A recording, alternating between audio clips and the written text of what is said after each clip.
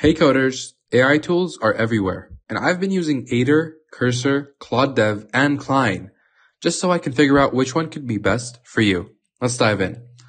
Aider is a terminal-based pair programmer. It edits multiple files, runs tests, and commits code with smart messages, all from your command line.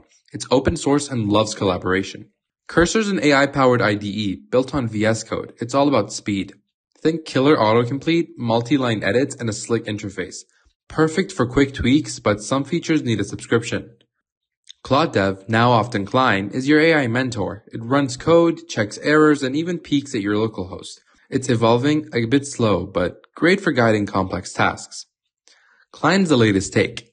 Open source, VS Code based, and autonomous. It edits, debugs, and integrates into your environment. It's powerful but can get pricey with token use.